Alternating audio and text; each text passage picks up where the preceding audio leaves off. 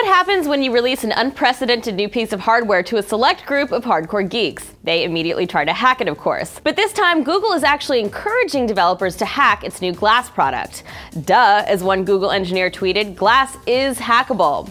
Apparently, there's a simple route in the software that's achievable by entering debug mode. And in fact, Google actually sponsored a session this week at Google I/O called Voiding Your Warranty, Hacking Glass, aiming to encourage experimental application development. As far as the initial Mirror API goes, Google laid out some ground rules that some developers complain are too limiting, prohibiting, for example, real-time analysis of images. But it's very telling that Google has all but sanctioned app development outside of those initial guidelines. One development team has already built a facial recognition app intended for use by medical professionals.